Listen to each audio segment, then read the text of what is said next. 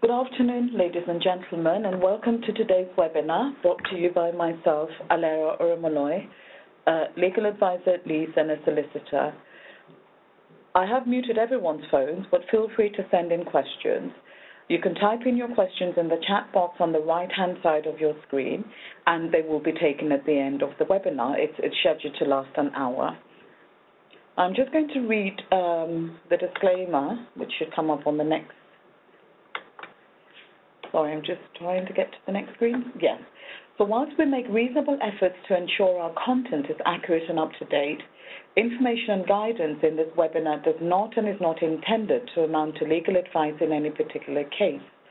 No responsibility for any consequence of relying upon the webinar material or presentations of the webinar is assumed by Lees or any of our advisors. And this is a law stated the 20th of September 2016. Now, today's webinar is aptly entitled Right to Manage Part 2. I'm not sure how many people listening in today attended or heard the webinar that was recorded on the 8th of September, where we sort of considered, right to manage itself, getting ready for the right to manage, serving the various notices, notice inviting participation and claim notice. And also we had a discussion about qualifying criteria and eligibility. So we're moving on from that now to sort of our learning objectives, which I shall sort of refer to in the next slide.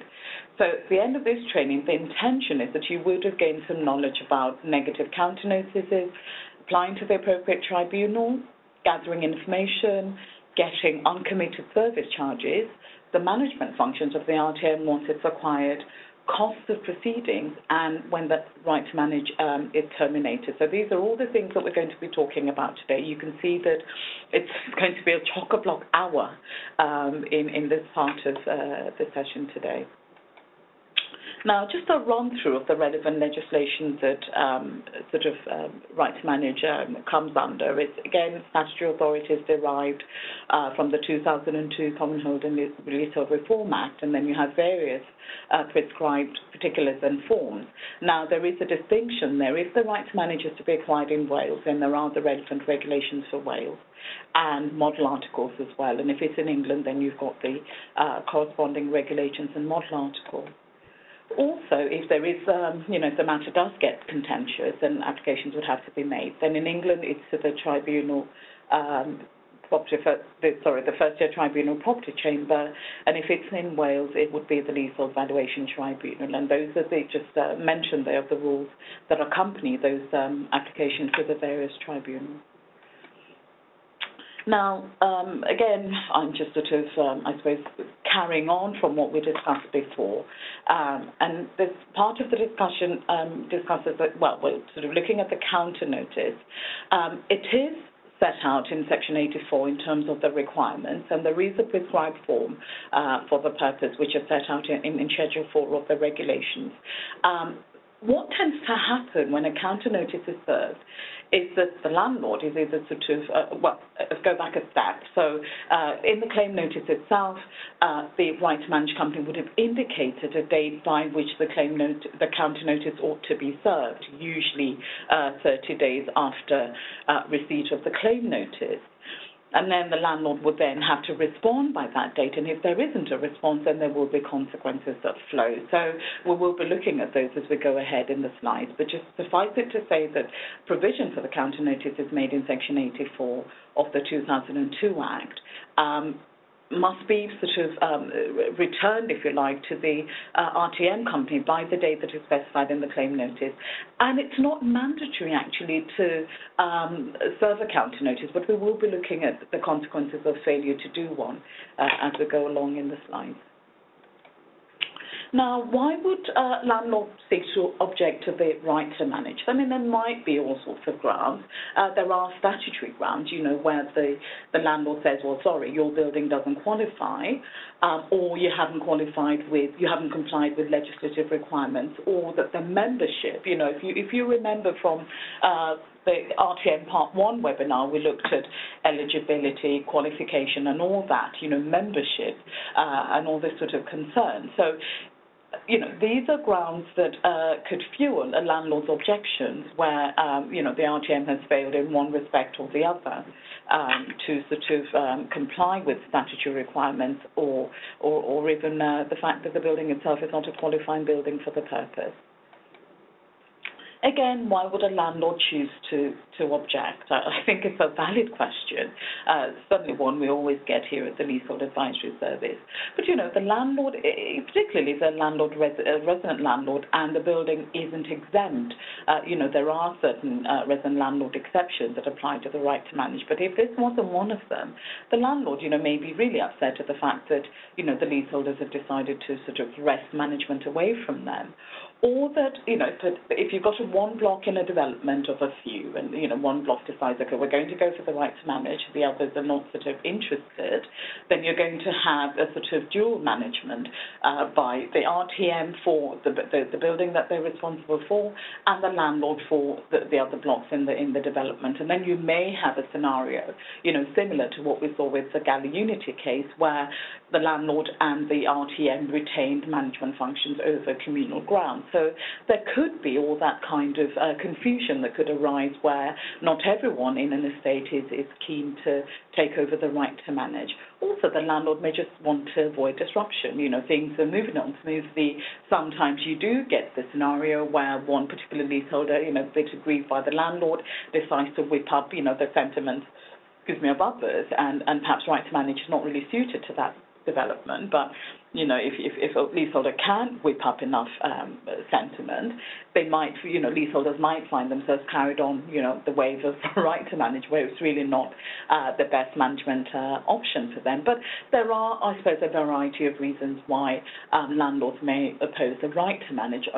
Again, without being too cynical, there have been instances where leaseholders have complained, say, for example, about, the insurance costs because the landlord is getting a commission. And if right to manage is acquired, that might be, a loss of income, all of a sudden to the landlord. So, again, you can understand where landlords get quite not very happy with the proposal of a right to manage. Now, there isn't a requirement, as I said, to serve a counter notice. It's not mandatory, but it's always a good idea if a landlord was seeking to raise some form of objection.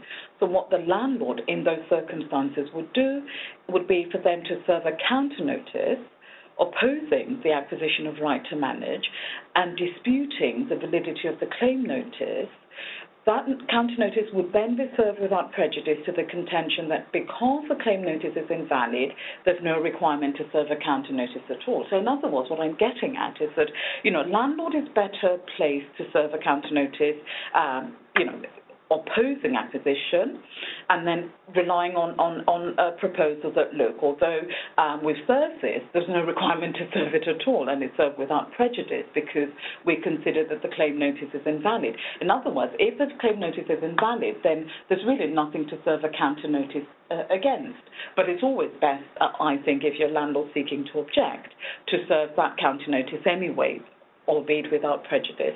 As I said, there isn't a requirement to serve it, but it's always a good idea to serve it if the intention is to challenge validity of the claim notice.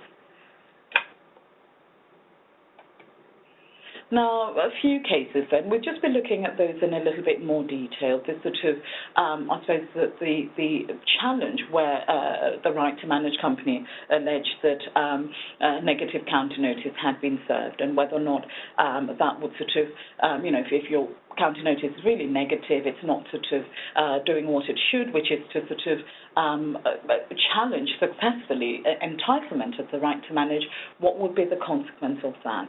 Now, it's a conjoined appeals, these cases, in Stevens Mansions and St James's Mansions, same sort of landlords and named property mansion agents in the leases. What had happened was, in this particular case, you had sort of development that comprised two adjoining blocks of flats. there was a pump house on the estate which, sort of housed the water pump equipment. So through that system, quite a sort of complicated one, I suppose, in a way. But the water pump was designed to serve both of the buildings. And so you had a sort of, with a maze of pipes, you had a single sort of outflow pipe which divided and then re-entered into each building separate, sort of separately, and sort of served both, although the main source was from this water pump. So there were all sorts of arguments in which we will be considering, as I said, about whether or not the claim notice had been validly served and whether or not the counter notices in the appeals were valid as well. And what had happened in the sort of, if we take the sort of St. James's Mansions case as a starting point, basically the Right to Manage company alleged that the counter notice served by the landlord and the named property management company was defective, because what they had done was they had referred to, in terms of their objection to the Right to Manage, they'd referred to the building at St. Stephen's Mansions rather than St. James Mansions. But it was obvious from all the correspondence and the cover letter that preceded the sort of counter notice that the reference was really to St. James Mansions rather than to St. Stephen's. But then when the landlord's solicitors came to complete the counter notice, they inserted into the, sort of name of the RTM, St. James Mansions rather than St. Stephen's Mansions. So this went to, part of a series of challenges. The landlord was challenging, entitlement to Right to Manage in the first instance, and then when it went on appeal, Right to Manage company was saying, well, actually, landlord, because your counter notice is invalid, your objections about validity of our claim notice, can just be swept away. And what the upper tribunal held was that although there was an error in the counter notice, this error being the reference to St. Stephen's Mansions rather than St. James Mansions, that error was minor and obvious. It was clear from anybody who was looking at that counter notice that what the landlord meant to refer to was St. James rather than St. Stephen's. All the correspondence, the cover letter, everything else indicated that the focal point of the counter notice was actually St. James as opposed to St. Stephen. And then in that decision, the upper tribunal judge applied, this sort of Manite test. What would a reasonable person receiving that notice, what would they make of it, armed with all the knowledge and circumstances of the case? And then a reasonable recipient would have understood that the reference in that counter notice was really to St. James Mansions rather than to what was actually inserted into the counter notice itself, which was St. James. So the upper tribunal said, look, there's such a minor and obvious error. The reasonable recipient test would apply when one was looking at a counter notice, and because of that application, this counter notice was a valid one as opposed to being an invalid one.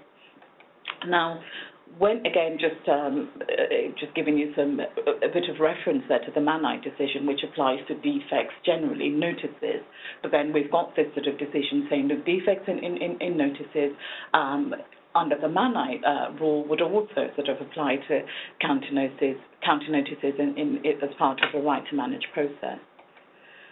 Now, with the St. Stephen's case, remember that these buildings were adjoining buildings. What the landlord had sought to argue was that this wasn't, because, the right to manage can be exercised by a building as a whole or as a part of a building. So you can have a self-contained building exercising the right to manage, or part of a building with or without a pertinent property exercising the right to manage. And this is found in Section 72 of the Act. Now, when you look a little bit more in the detail of Section 72, if you're looking at a part of a building which was considering the right to manage, it's got to constitute a vertical division, and the structure of the building is such that it could be redeveloped independently. So although the buildings were adjoining each other, each part of the building had decided to serve a right to manage claim notice.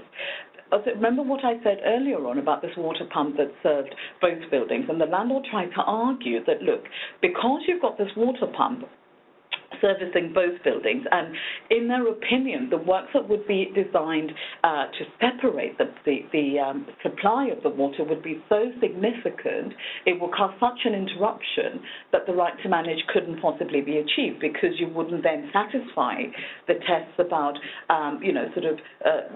providing services, independently, and even if you had to modify the provision of those services, then you wouldn't have to do it in a way that would result in a significant interruption. And so the landlord was saying, look, St. Stephen's Mansion, they would be entitled to the right to manage because of this water pump that served both buildings. And the upper tribunal said that, well, actually, you've got to look at this from the point of view of what would be the works that would be required, and whether or not those works would require significant interruption in the services to either of the buildings. With all the evidence that they got from surveyors and all that, about what works would be required to the water pumps, the upper tribunal said, well, relatively simple to provide, separate storage tank, metering facilities and all that. And so in light of that, just go back to the slide so we can round it up, the sort of landlord's objections were not sustained. So again, just be aware of, if you're serving a negative counter notice, what would be the sort of, what could be issues that could be sort of raised, in this particular one, there was this objection about, works that were required, especially if you're looking at parts of a building seeking to exercise the right to manage. I mean, in this case, St. Stephen's Mansions and St. James's Mansions, the right to manage companies were successful, but there could be arguments where, if a landlord is able to successfully resist the right to manage on the basis that, look, you've got adjoining buildings, although they sort of, if they've got common facilities serving both, then what is the level of work that is required to separate those common services so that, without causing a significant interruption, and that could determine whether or not the right to manage could be resisted or acquired in the circumstances. Now, we're just going to be looking at late counter notice. There is a strict time limit, as I said. Remember what I said at the beginning about, the counter notice itself would be given by the date that is specified in the claim notice. Usually a 30-day period is given for receipt of that counter notice. The time limits are very strict. Tribunals don't have the power to extend the time limits given, and this case of Gateway Property Holdings is proof of that, a case where the tribunal had said, albeit obiter for that particular point, that a late counter notice could not be entertained by the tribunal if it was served out of time. So this is just, a reference there to that point. But I think more significantly, this case sort of ties in with the next slide, which I will go to now, about when you apply to the tribunal. And then I'll just, jump in and out of those two slides because they sort of tie in with each other. So in this case of, just go back to it so you can see the case reference. It's, this Gateway Property Holdings case, what had happened was the landlord gave a counter notice on the 3rd of August 2010. The right to manage company had 2 months from receipt of the counter notice to apply to the tribunal. This was the LVT at the time. And the time to apply to the LVT would have ended on the 2nd of October, the 2-month period to apply to LVT. The landlord, the right to manage company, then faxed an application to the tribunal on the 1st of October 2010, but the faxed application didn't contain any of the prescribed information, and material. So you would have had to serve with your application, copies of the notice, copies of the claim notice, and all the information that was required to be to accompany the application to the tribunal. So all that was missing. And then what they've done was that was faxed on the 1st of October, and then they posted the hard copy, still sort of, a hard copy without all the required information. That arrived to the tribunal on the 4th of October. So the landlord then argued, look, there is a time limit here. The RTM, they failed to make the application to the tribunal on time, although the tribunal accepted that the faxed application form was they could sort of send in a fax one and they were prepared to accept it. They then decided, tribunal of its own volition, decided then to sort of, as part of the rules at the time, obviously not the rules that we have in England, the First Tribunal Property Chamber rules. This is part of the Leasehold Valuation Tribunal rules, procedural rules, that we're going to rely on one of the saving provisions and entertain the application. And the upper tribunal said no. If an application is sent to the tribunal for consideration, then if it's not properly sent and it's not sent within the time frame, it can't be entertained by the tribunal. So in this particular case, the failure to apply to the tribunal on time was critical. And so if you sort of, even if you're going to send in a fax application, just, sort of dead on that deadline, you've got to make sure that it's properly sent with all the right information. I mean, in that particular one, I think what they sent was, the names of the parties and the representatives. No copy of the claim notice, no copy of the counter notice. And so in those circumstances, the upper tribunal said, well, no, this was insufficient information that was supplied. The tribunal couldn't have dealt with the matter. And so the right to manage lost its opportunity, if you like, to sort of challenge or resist the landlord's challenge of their claim notice. So again, just be aware of the importance of the deadlines. And as I said, you've got 2 months to sort of, if you're acting for a right to manage company, to apply to the tribunal where a negative counter notice has been received. 2 months from receipt of that negative counter notice.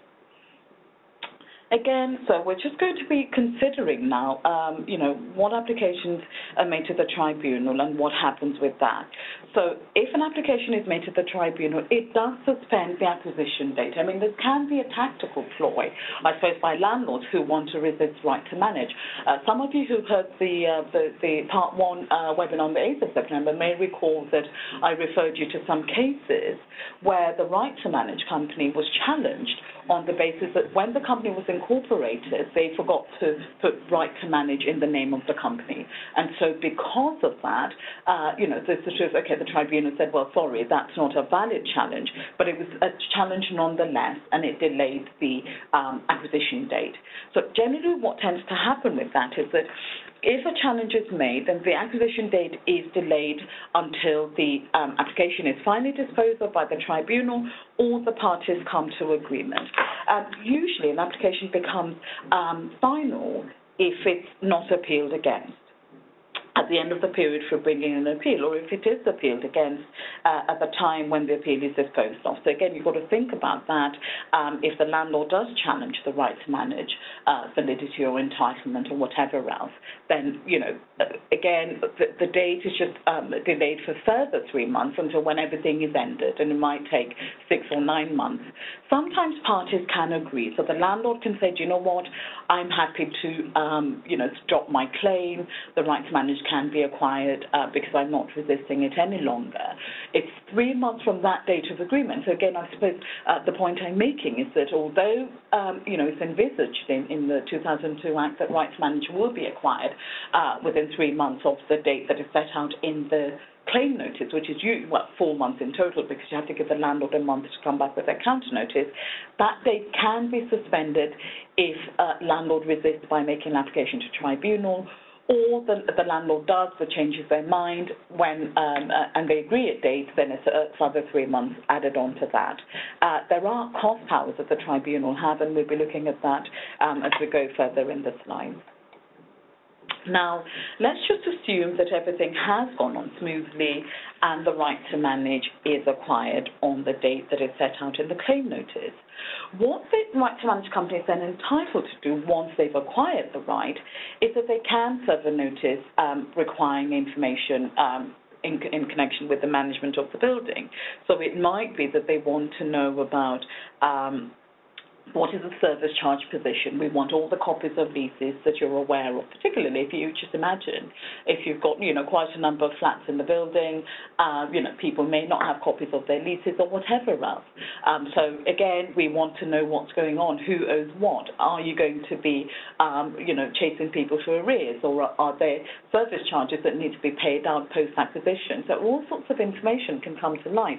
What's important, though, is that this notice that, sort of is served by the right to manage requiring information cannot be served on the landlord or before the acquisition date. Okay, it's usually after the acquisition date that the notice can be served. I did have an inquiry the other day where the leaseholders had set up a right to manage, and they served the sort of notice under Section 93. Yes, they were going to acquire the right, I think, in June, and they served the notice requiring information under Section 93 in about May. And I said, well, no. Technically, the landlord didn't have to respond because that notice was served before the acquisition date.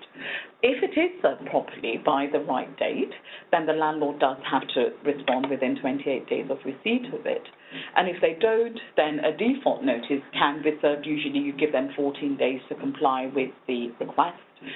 If they haven't complied within that 14-day period, then it's a matter of going to the county court. And if a claim is made successfully against the landlord could find themselves landed with costs. And if they don't if they get a, judgment against them and they ignore it and think, well, we don't really care about the right to manage, then you can imagine, someone just asking for appeal on notice and then even proceedings for contempt. So clearly these things are quite important and they must be complied with. But, there you go. You can serve a default notice where the landlord fails to provide that post-acquisition information that, right to manage reasonably requires in order to carry out its management functions. There's a note there about Section 83. It's a bit premature. I would just ignore that for now. Sorry about that, but it really relates to rights of access for inspection. That's before the claim notice is served, where the right to manage company can serve a notice under Section 83 saying to the landlord, we would require access, perhaps, to inspect something or the other, and decide whether or not, this would help our claim, acquiring the right to manage itself. But we're looking more here at post-acquisition. We've got the right to manage now. We need to know what's going on with the state of the building and all sorts of things. Now, there are contractor notices that the landlord has to serve and contract notices. Now, the contractor notices, they're not prescribed in England, so I think what would happen if you're serving these notices would be to look at the statutory provisions themselves, sections 91 and 92, as it sets out in the slide, to see what kinds of things should you be including in those contractor notices and contract notices.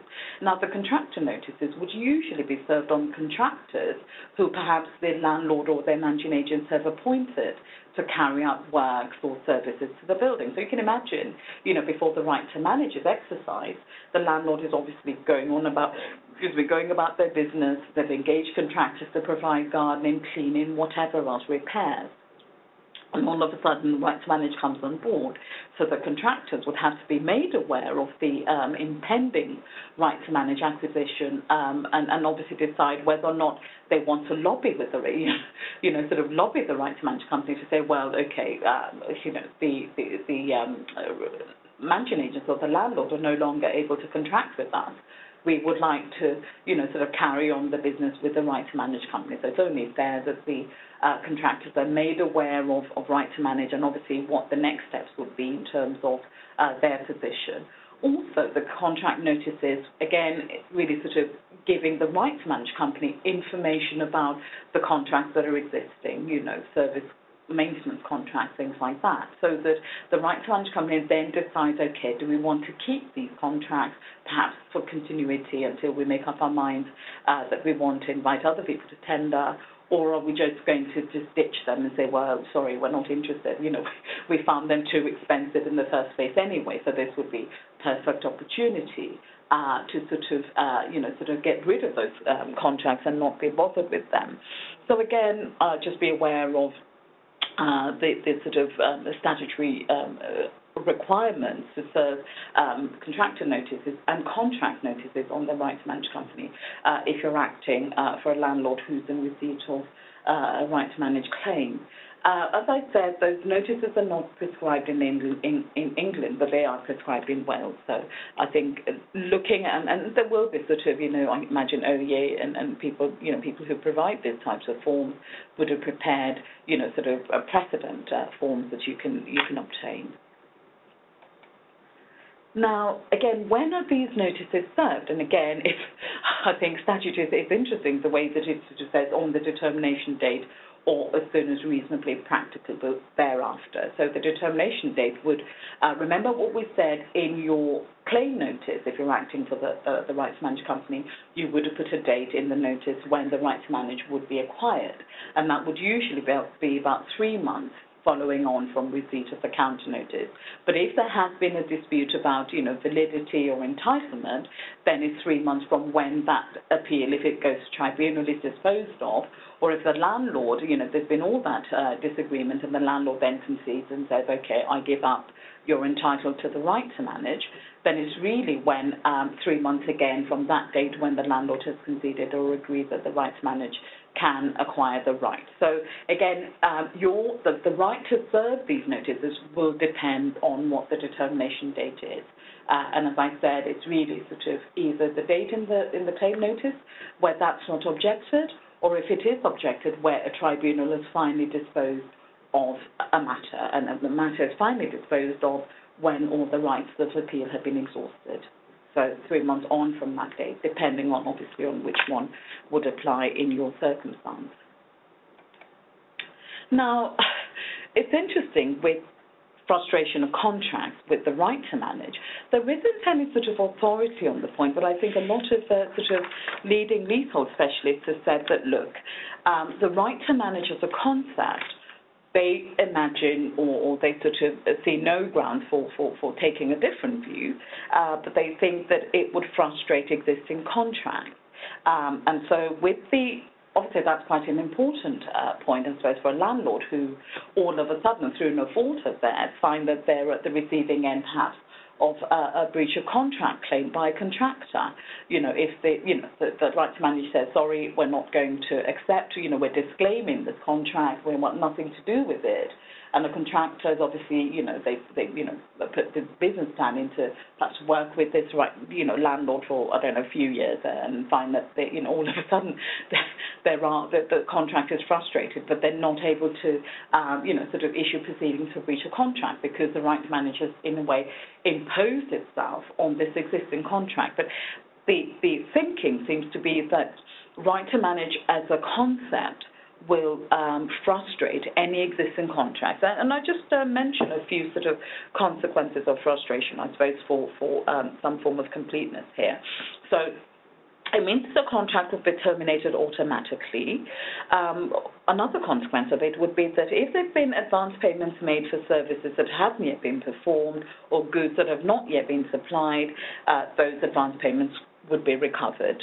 But if you're in the unfortunate position where, sort of goods have been delivered and they exceed the amount, that have been paid already, then it might be difficult to recover any balance.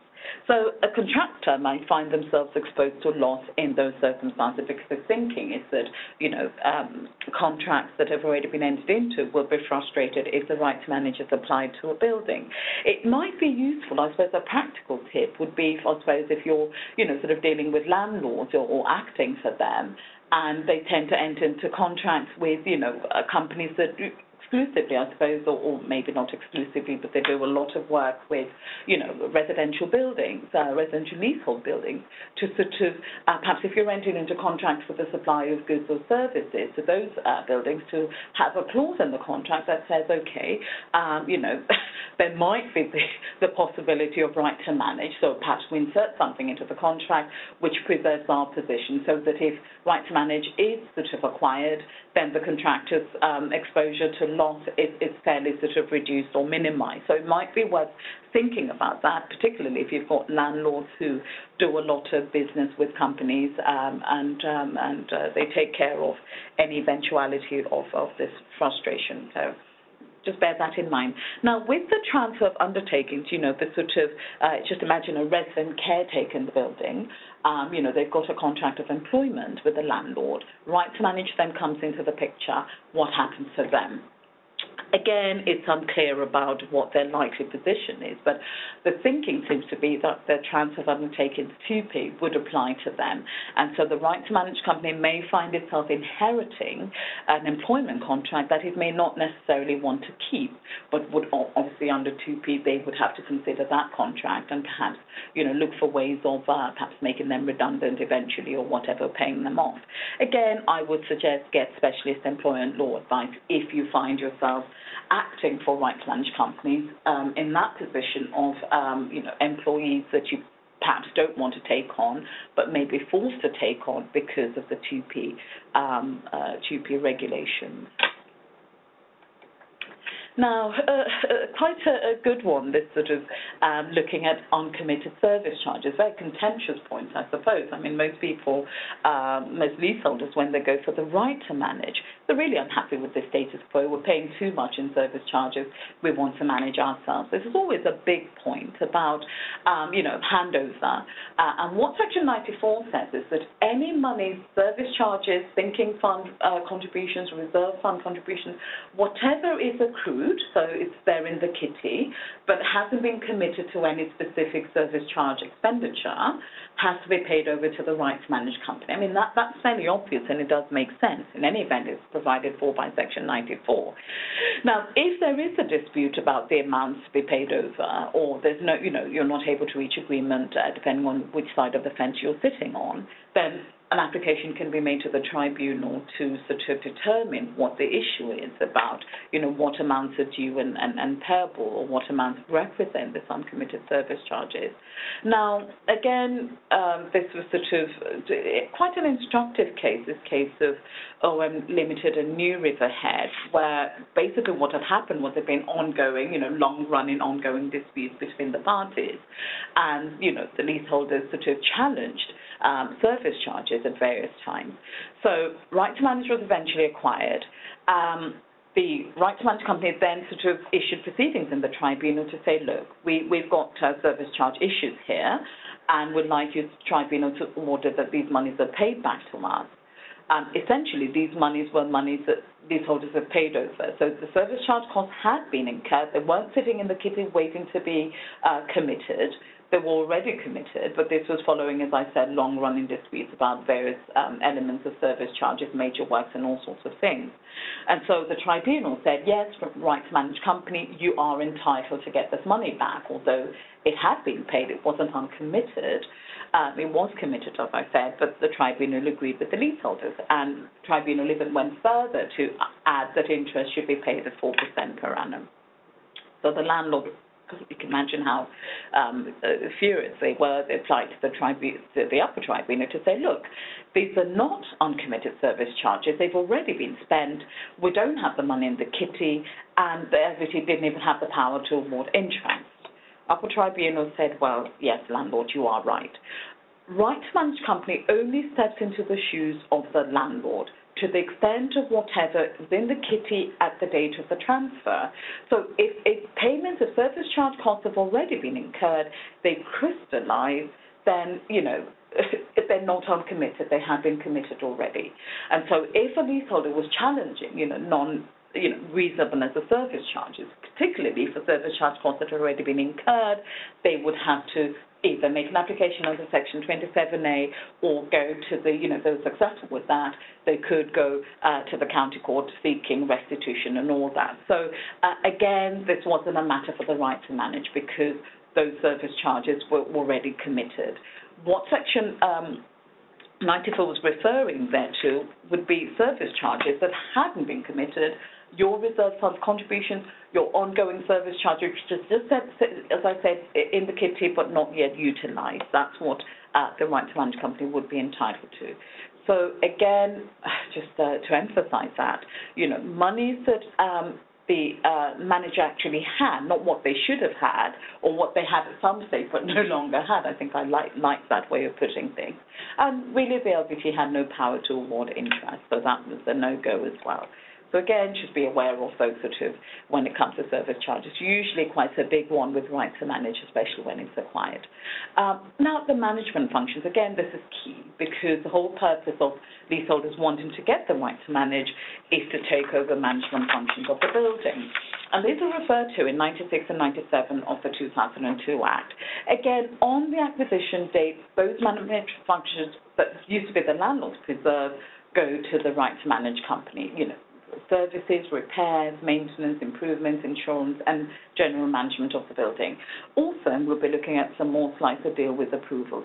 But I think it's important to note that the right to manage company wouldn't have the right to carry out a service which wasn't already sort of referred to in the lease. So say, for example, you had a lease that didn't permit for improvements. The landlord can repair, maintain, do all these things to the building, but the landlord didn't have the right to carry out improvements.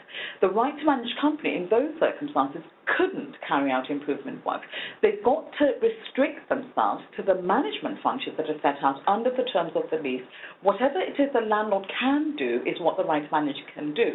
If the landlord is not, if there's no provision in the lease for the landlord to carry out a specific function, the right to manage company won't have the right to carry out that function. I think it goes without saying. Now, with approvals, that's another sort of kettle of fish, and you're looking at, your sort of consents.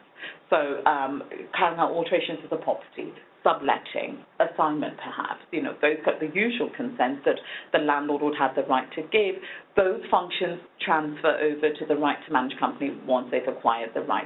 But it's not a sort of carte blanche. The right to manage company would have to give notice to the landlord of any request that it receives for alterations, consent, or whatever else that is referred to in the lease that requires consent. So again, just some sort of highlights there from the sections 98 and 99. So it's really sort of, underletting, making alterations, etc., or changing the use of the tenant's premises. If it's to do with an assignment or underletting or carry out alterations, then the right to manage company is required to give the landlord at least 30-day notice of receipt of the request before it grants an approval. And again, I suppose it gives the landlord time to consider the request and think whether or not they have objections to raise to the request as well. Any other requests which don't fall into the category that I saw on the earlier slide, they must give the landlord at least 14 days sort of advance notice of the request. Landlord can object or require the condition should be imposed. And if they do object, then those objections are made to the tenant who's made the request. If there is a dispute about what it is that sort of leaseholders requested. Say, for example, the leaseholder wants to sublet the property. The landlord says, well, no, I don't like you. I don't want to agree to your request, although the right to manage company has said, yes, we're happy for you to do what you want to do, i.e. sublet the property. Then the matter goes to the tribunal for determination if the parties are not able to reach agreement. I think it's important just to emphasize the point that, the right to manage company can only act in accordance with the terms of the lease. So, say, for example, a leaseholder has carried out unauthorized alteration to the property, it's come to somebody's attention, and now they're seeking retrospective consent. Can the right to manage company grant that retrospective consent, bearing in mind the lease would say, most leases say, that, a request, you're not allowed to carry out alterations to the property without obtaining landlord's prior written permission.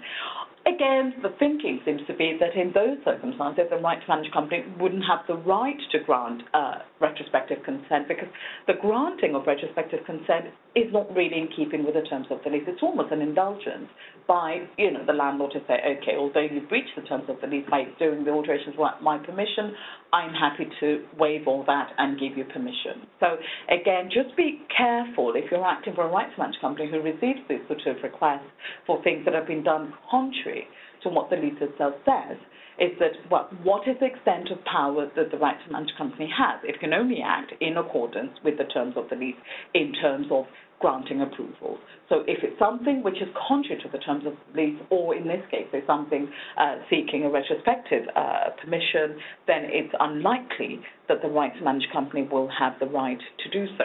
I mentioned one other thing about management functions. Sometimes, I know that the right to manage company takes over management functions on acquisition date, but it is possible for it to delegate some of those functions to the landlord. So say, for example, if the landlord has, sort of gets goods such as at discounted rates on block insurance policies, the right to manage company might say, okay, landlord, because you get such brilliant rates, although we're not happy with other things that you do, we're happy with the rates that you get for insurance, we'd be happy for you to take on that insurance obligation on our behalf. So there is scope for the RTM, the right to manage company, to delegate back some of its functions to the landlord where it considers it's appropriate in the circumstances.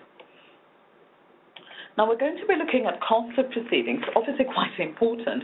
I think, it goes without saying that, people are quite excited about taking on management, but sometimes don't quite appreciate that there is a liability that goes with the take-on of management functions.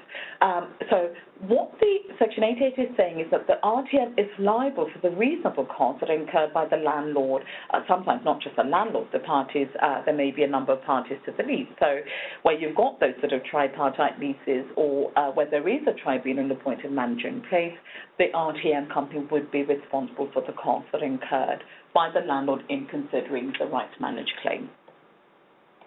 Now, again, those costs have got to be reasonable. So it's not just, sort of open checkbook costs.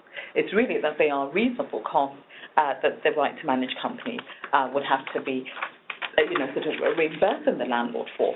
And it's really sort of, what would if the landlord was paying for those costs, would they be happy to pay for it themselves if it wasn't an obligation of a, right to manage company? That's really the basis for deciding whether or not those costs are reasonable. Now, there are also cost liability where the claim notice is withdrawn, or it's deemed withdrawn, or it ceases to have effect. And the claim notice is withdrawn, when you expressly withdraw it. It might be deemed withdrawn. Say, for example, the right to manage company didn't sort of apply to the tribunal on time within the 2-month deadline, where the validity of the claim notice was challenged or entitlement was challenged. Then in those circumstances, the notice would be deemed withdrawn, and the right to manage company would be liable for the landlord's reasonable cost.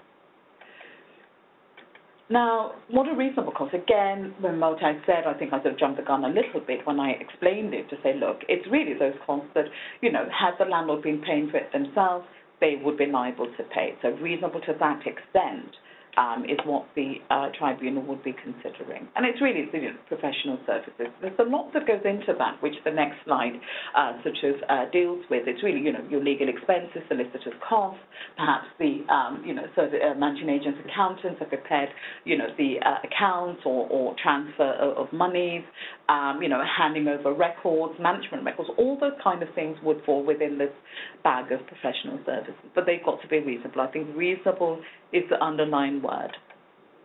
Now, as I said, right to manage, I sort of alluded to that about the termination of right to manage, and it can take a number of forms. It might be that the right to manage company expressly withdraw their notice because they realise that, look, sorry, we thought the building was a qualified building, it isn't, there's more than 25% in non-residential use, we're going to expressly withdraw our notice. Or the notice is being withdrawn because they forgot to make an application in time to the tribunal. Remember that case we looked at where the sort of, the counter notice, the landlord had served a counter notice and right to manage company, within the skin of its teeth, faxed in an application form to the tribunal. In those circumstances, if they faxed it in too late, I mean, in that case, slightly different circumstances, but that notice will be withdrawn. Or the right to manage company is wound up. Companies' House decides, well, winding you up because you failed to file accounts, or there's a petition of insolvency issued by creditors that could easily sort of end a right to manage company's existence. Or the tribunal, as I said before, decides that the right to manage isn't entitled to right to manage because things haven't been done properly, or it isn't a qualifying building, or they're not enough qualifying leaseholders, or whatever the technical points are that are taken, that would end right to manage itself. If right to manage is ended through any of these means, then there's usually a 4-year ban before you can set up another right to manage company, unless the tribunal exercises its discretion to waive the 4-year ban and says, okay, in light of perhaps specific circumstances, right to manage, you are entitled to set up another company and get on with it, and we appreciate those circumstances. So again, unless there's waiver, the right to manage can find itself, dead and buried for at least 4 years before it's able to resurrect itself again. Now, if the notice is withdrawn, right to manage decides, okay, we've withdrawn the notice, then the liability for costs goes, it leads really up to the time that the notice is either withdrawn or it ceases to have effect. That's what Section 89, subsection 2 sort of says. I just wanted to mention something about costs. Again, we'll be looking into it a little bit more, but just to be aware that, with costs, it's one of those cost position where the right to manage, if they did go to tribunal and the landlord was unsuccessful, they couldn't. There's nothing in the statute that says that the landlord pays the right to manage costs where the application is unsuccessful with the tribunal, whereas there is that provision in the Act that says, what we've been looking at, 88, 89, that the right to manage company would be liable for the landlord's costs of RTM. But there is Rule 13, which allows the tribunal itself to award costs, so just be aware of that. Now, where the application to tribunal is withdrawn, this is quite an instructive case, and we'll sort of dissect it in a little bit. So what had happened was, RTM notified the tribunal of its decision to formally withdraw its application. Okay, we've decided, RTM doesn't apply to us, tribunal, please note that we no longer wish to proceed. The tribunal then, on the same date of 12th of November, informed the landlord of this receipt of notification from the RTM. Tribunal also wrote to the RTM to say that, yes, we are confirming that the case has been withdrawn, and we have written to the landlord as well. Now, then there was a cost issue, who's going to be paying our costs, because the landlord is saying, okay, although RTM, you did write to the tribunal and tribunal didn't notify us, you are still responsible for our costs up until the date of, that the sort of matter ceased to exist before the tribunal. And tribunal then decided that the RTM was liable for costs for the period between the date of the claim notice and the date of the application to the tribunal, but they weren't liable for any costs thereafter. Remember, after the date of the application to tribunal, they had written to the tribunal to say, we are withdrawing our claim. And the tribunal then went on to say that because the claim was withdrawn with the landlord's consent, the RTM had no further cost liability. Upper tribunal said, well, no, that's not the approach to take. A cost liability is statutory. Section 88 says that the RTM is responsible for the landlord's costs. But simply withdrawing an application without more doesn't bring the application to an end. So although the RTM had written to the tribunal, and the tribunal had also written to the landlord, informing the landlord of the notice by the RTM to withdraw its application, that wasn't enough. The tribunal had to formally dismiss the application, and so the cost liability would carry on until the tribunal had formally dismissed the application. And so, just by, again, I think it's instructive for people acting for RTMs to note that, look, if you've decided that you're no longer going to proceed, it's not enough for you to write to the tribunal to say we're no longer going to proceed, that's the end of the matter. No, it has to come to an end, and the matter comes to an end when the tribunal itself formally dismisses it by way, I suppose, of some form of consent order. Now, if costs are disputed, again, it's an application to the tribunal by either party. I think that goes without saying. Now, again, I think just cost obviously being such an important point, we're just going to look at it a little bit more. So, RTM company is only liable for costs incurred in proceedings before the tribunal. If tribunal dismisses the application for determination, then again there will be that cost liability. But it's not enough to say, tribunal, we're withdrawing it. The tribunal either accepts your withdrawal and dismisses the claim, so that they have to do that. I mean, remember that case, the one we saw earlier, and then this one, which confirmed that you can only sort of withdraw the claim with the tribunal's consent. So the tribunal can only consent by formally dismissing the claim. So again, it's really just sort of, I suppose, emphasising this issue about cost, because I think people are quite excited to go for the right to manage, but forget that there is a cost liability, and that cost liability can actually carry on for quite a bit of time, even when you've decided that we don't want to carry on with the right to manage claim or whatever else. Again, the tribunal doesn't have the power to award costs of the right to manage company if the landlord fails to resist an application by the company. So just be aware of that. There is also the right under Rule 13, Rule 13 of the First Tier Tribunal Property Chamber, for the tribunal to award costs where a landlord, or not a landlord here, a person, I suppose, I'm a bit sort of landlord unfriendly, I suppose one would say, but no, that was just a slip of the tongue. So Rule 13 does allow the tribunal to award costs where a party has acted unreasonably in bringing, defending, or conducting proceedings, and there could be wasted cost order as well as the reimbursement of the tribunal fees. So in that, remember what I said earlier on, that there's nothing in the Act that gives the RTM the right to sort of request for its costs against the landlord, whereas the RTM has the obligation under Section 88 to pay the landlord's reasonable costs. But under Rule 13, there could be an avenue for the RTM to claim its costs where it considers the landlord has acted unreasonably or vexatiously in bringing or conducting the proceedings. There's also the opportunity for leaseholders to challenge landlord's costs under Section 20C of the Landlord and Tenant Act 85. I don't know if you know, but Section 20C is a statutory provision that allows leaseholders to ask a tribunal to disapply the service charge recovery clause in the lease where the landlord issues or conducts or defends proceedings. So if there is something in the lease that says landlord would be entitled to recover their costs in proceedings, leaseholders could, as part of an RTM claim, say, well, can you disapply that provision in our lease so that the landlord is not able to seek costs against us through the service charges. Now, in those particular decisions, costs were actually awarded by the tribunal against the landlord because although the landlord had challenged they sort of left it to the very last minute to withdraw their objection. So it was really at the very last minute, and the tribunal said, well, that's really unreasonable behaviour.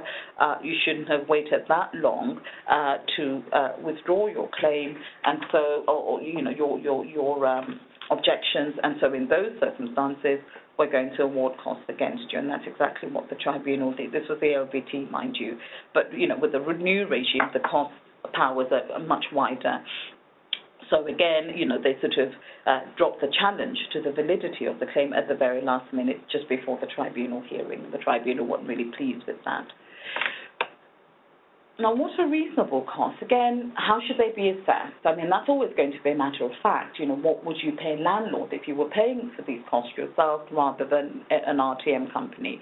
And in this case, this Plinton case, it was agreed by the tribunal that costs are to be assessed, on a standard basis rather than on an indemnity sort of punishing basis. It's really a standard basis for determining costs. So, whatever the civil procedure rules are on assessment of costs in the civil court, that's what a tribunal would consider as well when they're looking at cost liability. Now, again, I think this is quite important to emphasize. This recovery of costs extends to all the members of the RTM company. So if someone is considering, setting up an RTM, I think it would be useful to sort of make the members aware of the cost liability. Again, if you're going to be part of this, there could be, this sort of claim for costs, and sometimes running into the thousands. So although the right to manage as a concept, it's sort of meant to be seen free and easy alternative to taking on management responsibilities of the building, it goes without saying that, costs would extend to all members of the company if, where it becomes applicable. And, even if, say, for example, you sell the lease on to a new person, they might find themselves stung with a cost liability because they've agreed to become a member of the RTM. And so, it applies even to the mortgages in possession, a trust in bankruptcy, even personal representatives where there's been a successful assent. So I think it's important when you're in any discussion about right to manage to make leaseholders aware of the financial obligation. Clearly, there's got to be this discussion about, look, it's all well and good for us to want to take over management of the building, but we could expose ourselves to costs. And so in that sense, we've got to be prepared to expose ourselves to costs and, and obviously pay what is reasonable. I mean, what's reasonable is clearly a matter for the tribunal to determine, but, it's important, I think, I can't overemphasize the point about costs, that, something that leaseholders must be made aware of if they're considering the right to manage. I think the last slide says it all. You don't want to end up out of pocket. It's all well and good to get rid of the landlord, but what you don't want is to be out of pocket and sort of end up, wishing to heavens that you hadn't bothered to participate in the right to manage. So it's always obviously important to be aware of the right to manage liability and responsibilities, and really to consider whether or not at the end of it all, is it really worth it for our type of building? Is it something that we are going to be happy to take on, eventually? It's all well and good to get rid of the landlord, but, cost obviously is a big issue. And we come to the end of the webinar, some of you may be glad to know, but we are going to be taking questions now. I'm joined here today by my colleague Nicholas Kitson, who's going to be helping with some of the questions. So what I would do is invite you to send in as many questions as you want, and we will, within the next half an hour or so, take as many as we can. There is I do say that I think at the outset that question could be typed into the chat box on the right-hand side of your screen. So Nicholas and I are more than happy to take on any questions that you have. I hope you've enjoyed listening to the webinar. And just whilst you're typing away, just to remind you that we've got a webinar on the 11th of October 2016. We're going to be looking at a guide to residential leasehold covenants. So you can see that it's, again, chock-a-block with all sorts of topics, paying ground rent, service charges, and all those types of obligations that, you will find that leases have. Sometimes they're surprised to know that they can't keep a pet, even though that's what they really want. But, I think if you tune into that, you would find it very beneficial. So there's a sort of, on the slide, you can see the topic. And again, as usual, go to our shop and you can sign on to that. Now, Nicholas and I are happy to take your questions, and we'll sort of deal with them as you send them in. Thank you. I see a question has come up. I don't know if you want to take this one, Alero. No, I think you should take it, Nicholas. Exactly. Thank you. I've spoken for an hour. I think I should give my voice a little rest. Okay, take some questions anyway. I will do. All right, these questions come up. I am acting for a right to manage company. Can I write to the Leaseholders Building Society when there are arrears of service charges? Well, there's nothing to stop you doing that, but if the lender is really switched on, they might say, no, we'll not pay up, because what the lender really fears and is worried about and is concerned about is losing lease of the flat on which they have security. That could happen through forfeiture. As you know, forfeiture can only be exercised by a landlord. So it may be a threat that they could perceive as a paper tiger if a switched-on lender is aware that the right to manage company doesn't actually have the power to invoke and to pursue forfeiture proceedings. Oh, thank you, Nicholas. That's a good one, I suppose, in terms of the right to manage companies' powers. I mean, there is, obviously, with an hour, we couldn't get into all the topics on the sort of taking on management responsibilities. But the right to manage company, just as a comment rather than a question, I suppose I could add to what Nicholas has said, is that the right to manage company, as you know, I think we alluded to that in the slides, has a lot of powers, and one of those would be to monitor compliance of covenants. So again, with that sort of, when you take on the right to manage, there is a duty owed to the landlord to make sure that leaseholders are complying with the terms of the lease, and to take on those what they call untransferred tenant covenants. So there are those covenants in the lease that the leaseholder, pay your service charges and do all these things. Where the leaseholder doesn't, then the right to manage company would be within their rights to take action, against the leaseholder for non-compliance. I just got a question in, and it's quite a good question. I don't know if it was something that we touched on in the slide, but I'm going to answer it anyway.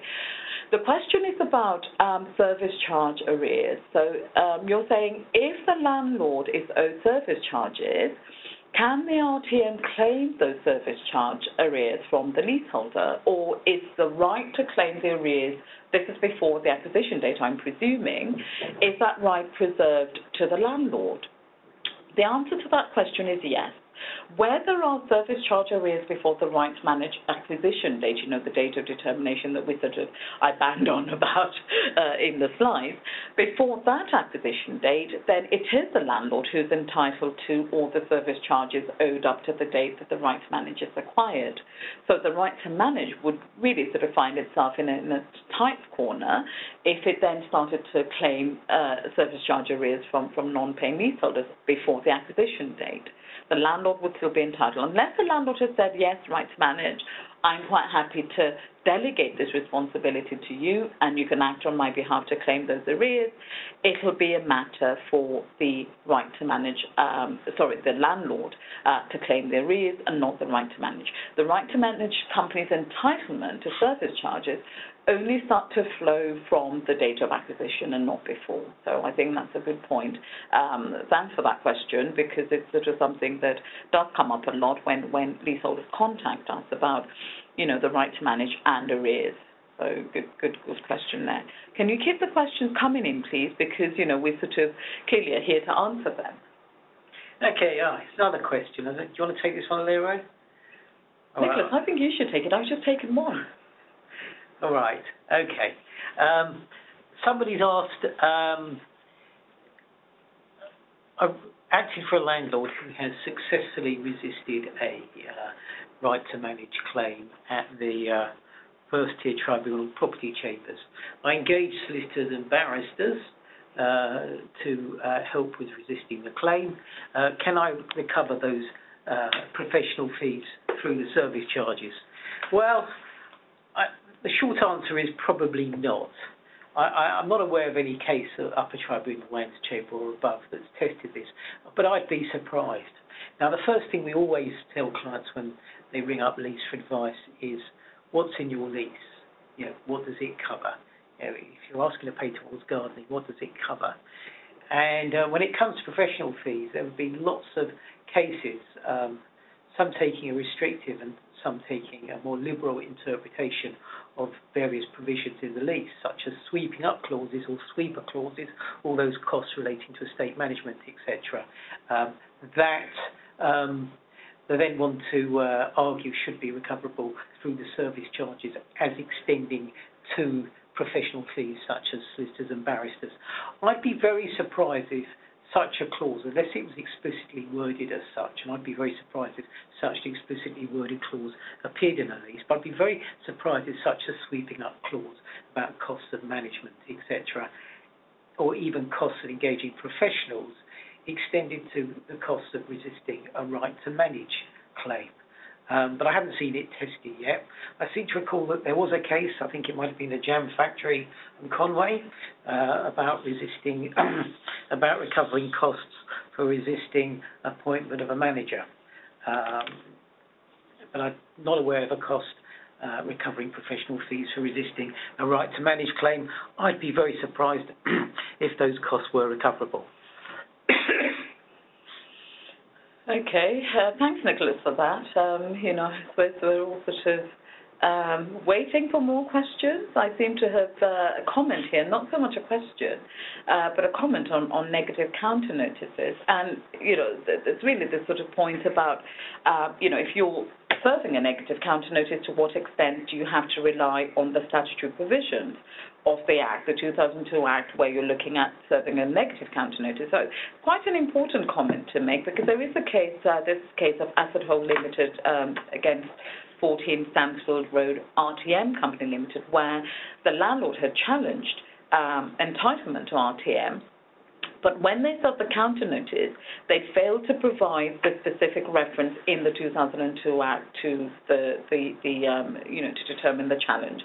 And the upper tribunal held that the counter notice was invalid because, although it identified the 2002 Act, it failed to identify the section of the Act with which it alleged that the Right to Manage company had failed to comply.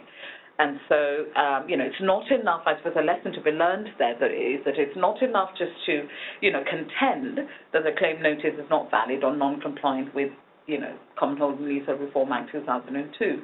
The landlord who was trying to resist the claim, you've got to be specific in identifying what part of the Act deals with your objection.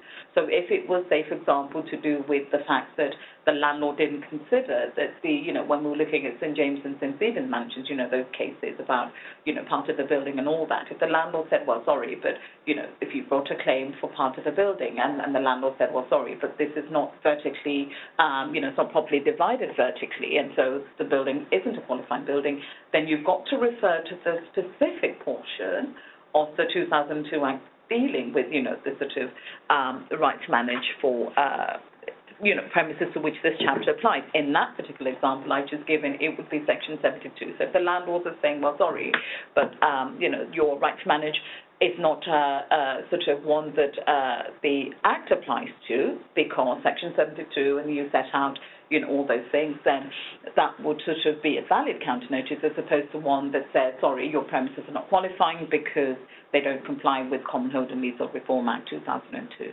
So again, just be aware of, I know sometimes the detail of right to manage is quite pedantic and quite sort of specific, but then right to manage has generated a lot of, I think, apart from service charges, right to manage seems to be, sort of up there with, objections that are raised by landlords. And it's understandable, if a landlord is resisting the right to manage, they will take each and every point, bearing in mind what I said about the determination date being further advanced where, there's a dispute and that sort of delays the acquisition of the right to manage. I think it'll be important to make sure that these, the sort of detail, while they seem quite pedantic, that you are sort of familiar with them, and you, when you do sort of complete your counter notices, make sure that they are properly completed and not susceptible to challenge by the right to manage company.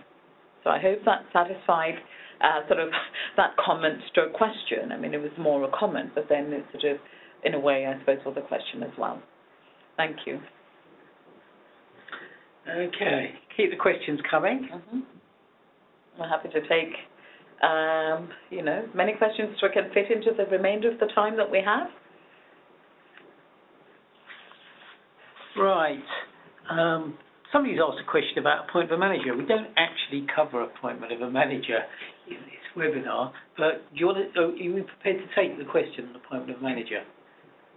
I should take the question. I think you should take it. No, but I'm wondering, should we take this question that somebody's raised? Oh, right. I apologise. I don't see why not. I mean, it's all part of the, I suppose, this questioner is saying that they're considering the options of appointment of manager and right to manage. Particularly, it's a mixed-use building with a bit of commercial and residential flats above shops and offices.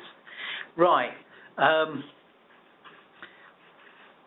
What this question is saying is that they want to know if, on appointment of a manager, are they going to cover can the manager cover the whole building, including the commercial part?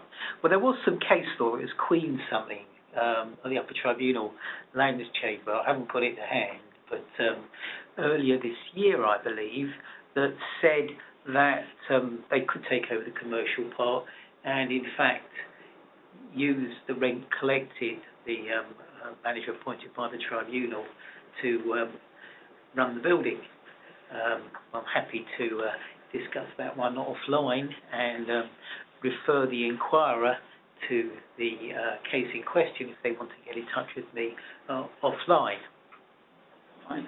So, Nicholas, sorry, your point in that, with that question is that if you've got a mixed-use building, then rather than, where right to manage may not be sort of suitable, particularly if the building isn't a qualifying one because you've got perhaps commercial being more than 25% of the internal floor area, the appointment of a manager might be a useful alternative. To that.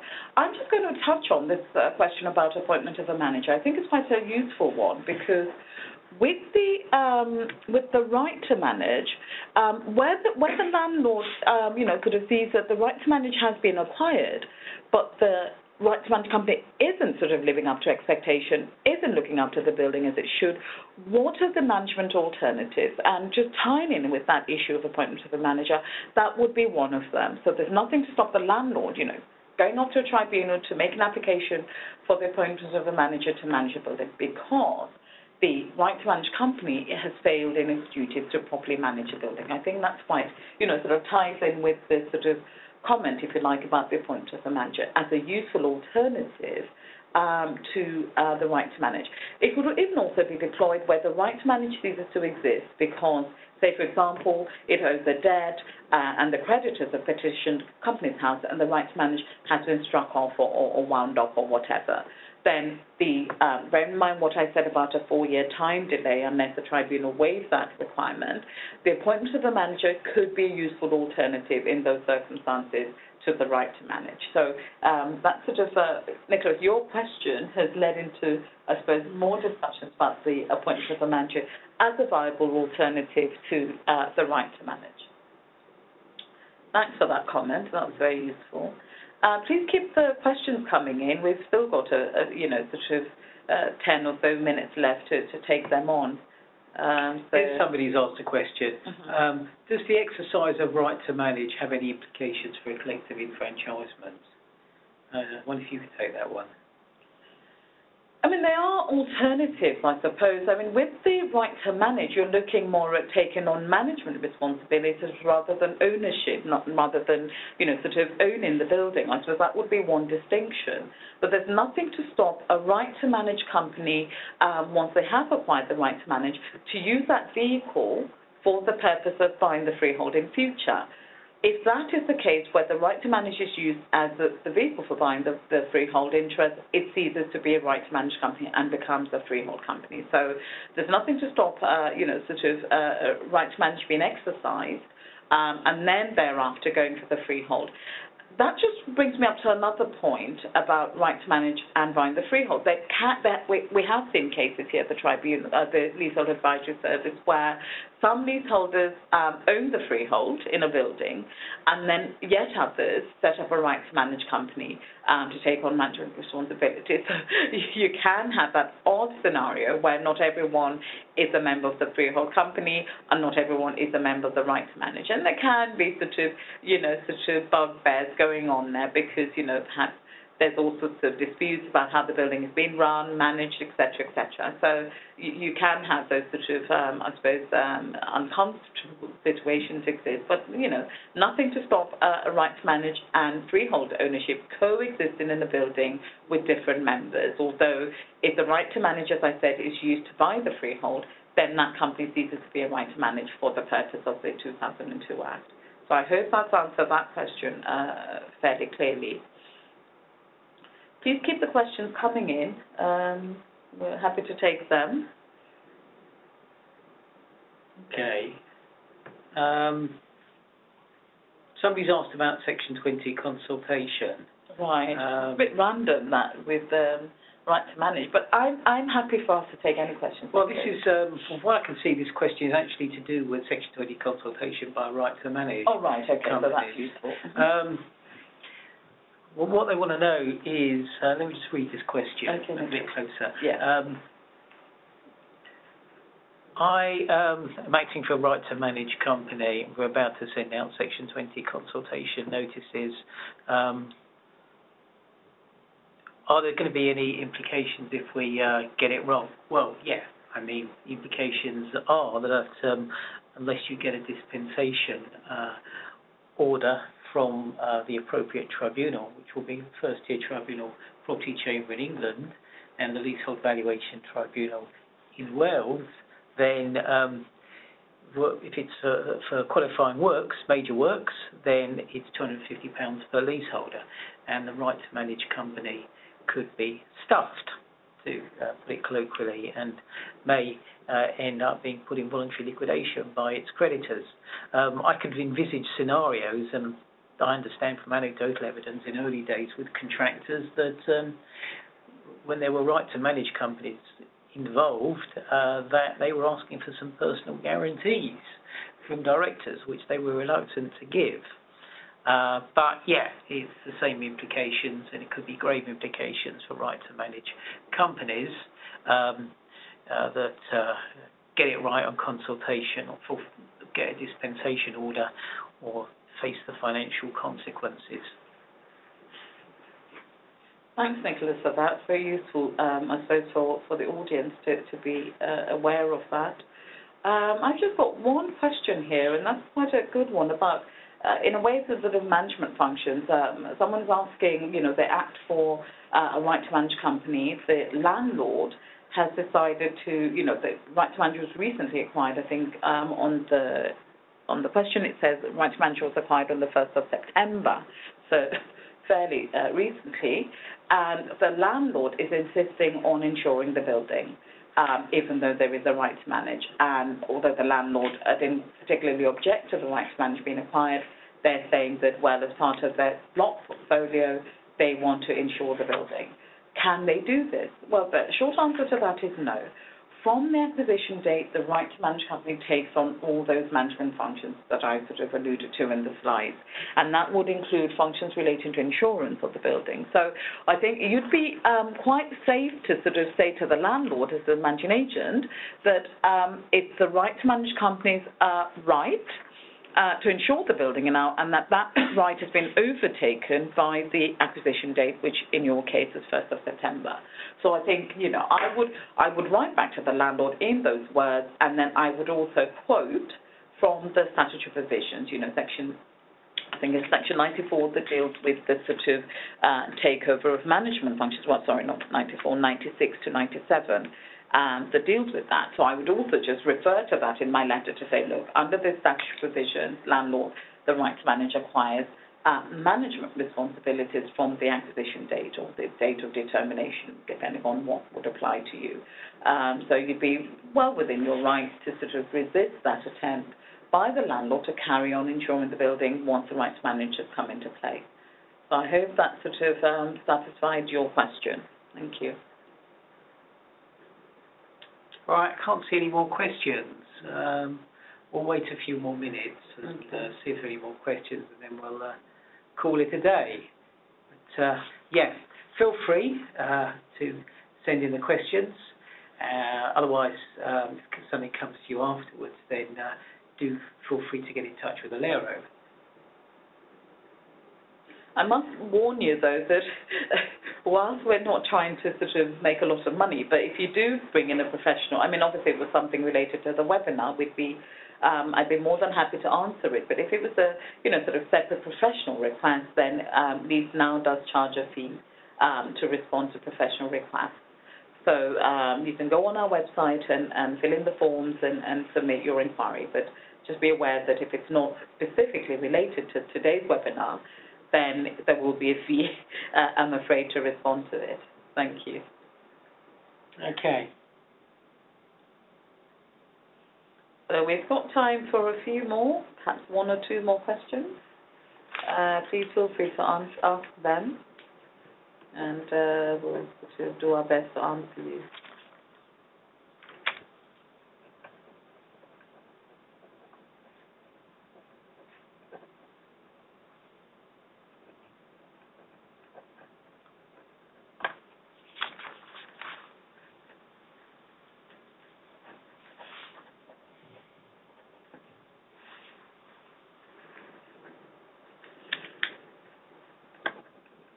Any more questions? We're waiting for questions just before we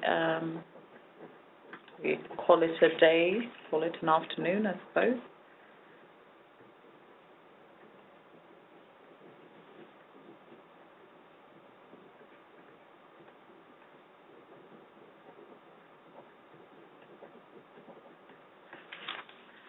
Right, whilst we're waiting for a question, I will be grateful if you can all respond to a survey that will be sent out subsequently today after the webinar comes to an end. It just helps us to keep up with the quality of the service that we provide. Usually you would have completed that online, but it is, well, as the webinar was sort of coming to an end, but the link is broken, so we'll be sending you a sort of subsequent survey, and I'll be grateful for people to complete that and return it to us so that we can, you know, see, review and see what improvements we need to do, and just, you know, clearly to invite your comments and observations about the webinar that I've delivered today. Thank you very much for that, so for responding to that. Thank you.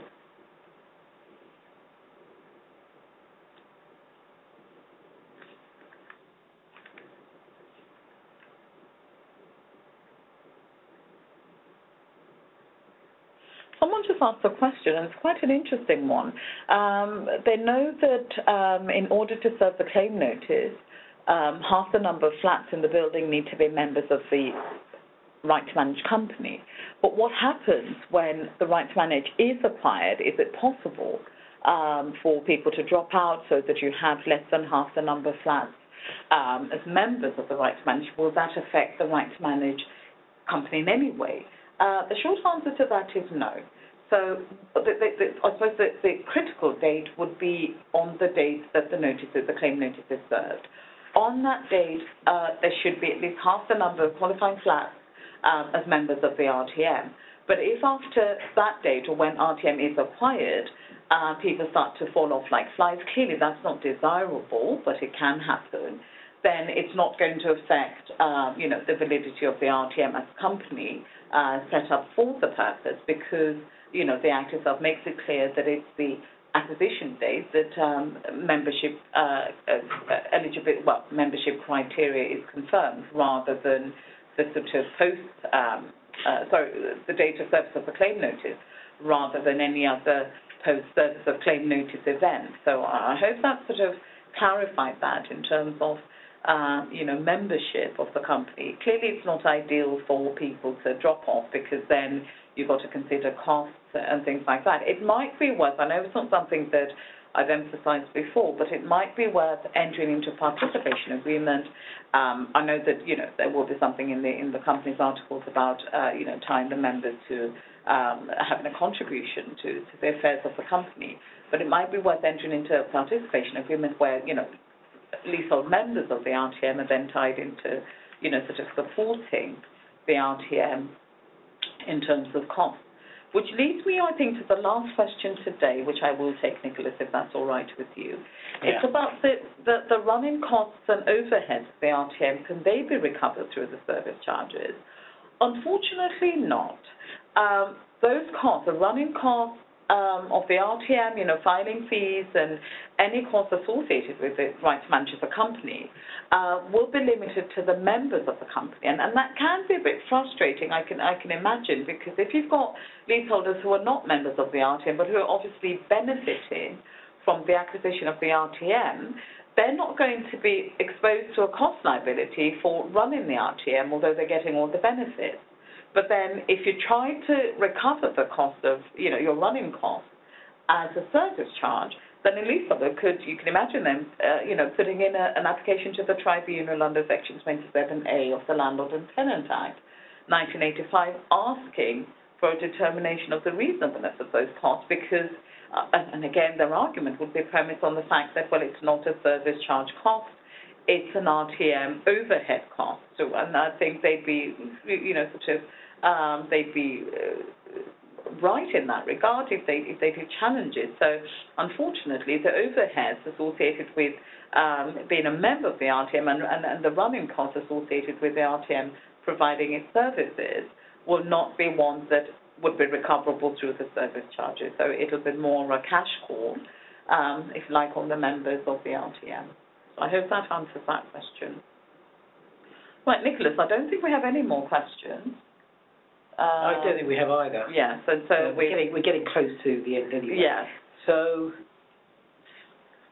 thanks everyone for listening in on, to the part 2 of the RTM webinar. I hope you've enjoyed listening to it. And as I said, there is the next webinar is on the 11th of October.